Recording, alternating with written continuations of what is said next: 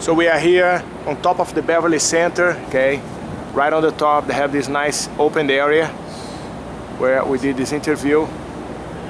And now here it's Hollywood Hills, right, Robert? Yep, Hollywood Hills. That's where Robert lives. That's where all the movie stars live. Right there, guys. So here, I'm gonna pan all the way to the famous sign for you guys. It's a very in every movie. That's awesome. I'm here in Los Angeles for my good friend from since when, Robert? The early 90s? Early 90s, you know, through the jiu-jitsu, but then he's already doing movies, and I started doing movies. We did a movie together back then, and anyways, right. A long friendship. So yeah. It's great to catch up with you. Amigos. Here. Yeah, sempre That's amigos. right, siempre amigos. It's good to catch up with Robert. How you got into the movies and. What was, gosh, this is the early 90s. This producer that I was working for at Fox, first they had a deal at HBO, and they were good friends with Robert Rodriguez. He had finished doing El Mariachi, and he would go in and say hi and visit.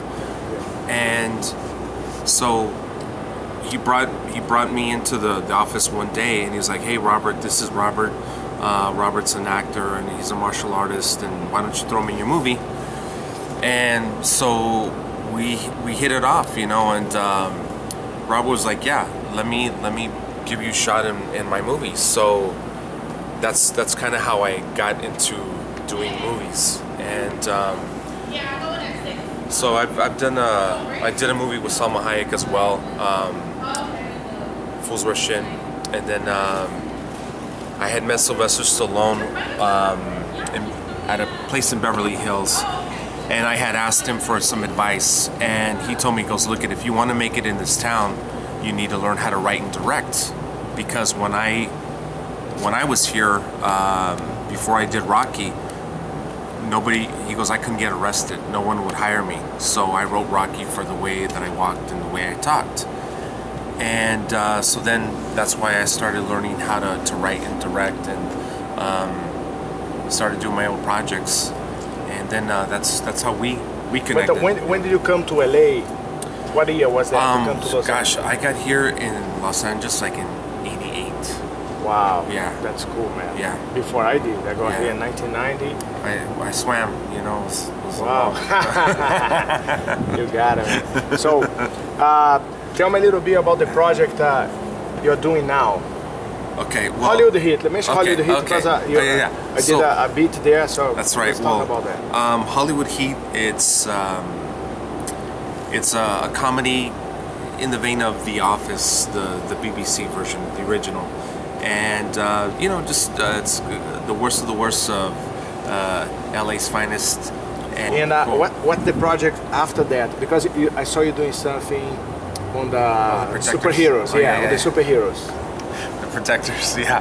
The Protectors is something that I did some years back, and this friend of mine, this director, writer also, Jojo Henriksen, him and this producer from Universal, they were like, "Look, we like the Protectors. It's funny. We want to do it again." So then that's when we decided, you know what, let's do it again. So we thought, you know, we're gonna shoot this because we have opportunities to get it to new networks. I think, you know what? Yeah, there is a lot more openings now, so I think it's a great time. Right. And do you want to talk about the next thing you're working, or? Yeah. Right now we're doing. I got licensed as a bounty hunter in 2008, and you know, a lot of people have been wanting to do bounty hunting shows, and there's a lot on TV. But I thought, well, let's do one that maybe with some comedy in it, you know. Oh, these are gonna be really cool. So, you know, because I like shows like Reno 911, you know, things like that. Again, The Office. So, Robert, yes. Could you talk a little bit about your future project, Narco, because it's one of my favorite projects that you have right now. Yeah. Well, me and John had been going to Mexico City a lot because we had meetings with Fox and with Televisa. Yeah. And just going over there and just being in Mexico, you know, all these stories of these drug wars and the cartels.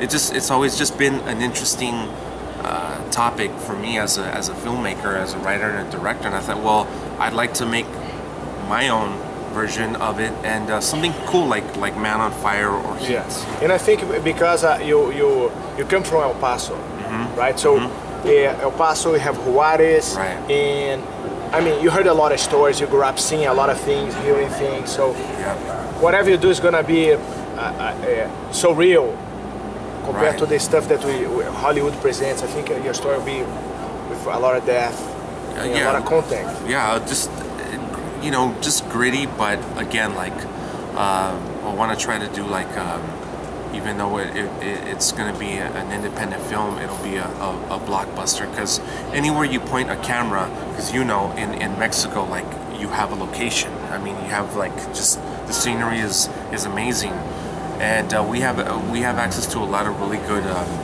actors and crew over there, you know. And then John's going to be one of the characters in the film, and you know, just we're doing some really great stuff, you know, and it'll finally be great for us to work again after so many years. When the first time we did a movie together, you know. Yeah, that's cool. Yeah, so.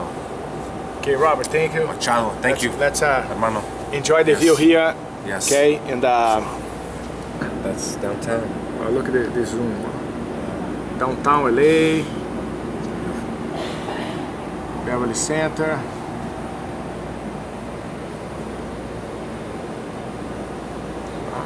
The Wilshire District. Yeah. Let's point to Hollywood, man. Hollywood. Oh yeah. Yeah. Huh? That's Hollywood right there. I'll go over the fence here. Hollywood right there. Look at the sign. I think all over there. There it is.